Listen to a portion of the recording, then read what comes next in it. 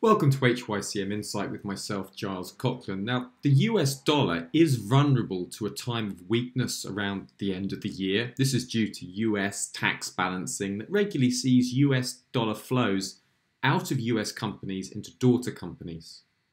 So the US dollar does tend to be very weak heading into year end.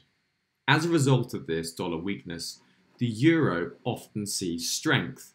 Now, sometimes the euro-US dollar pair is called the anti-dollar index for this very reason. Whatever the US dollar does, the euro dollar pair does the opposite.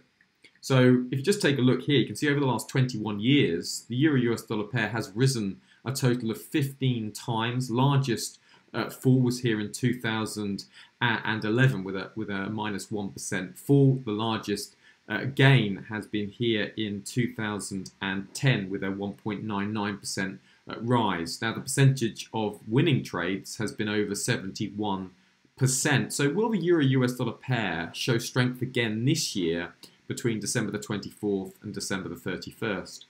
Do remember that HYCM clients can access the Seasonax product in order to analyze over 25,000 currency pairs, indices, commodities, as well as individual stocks.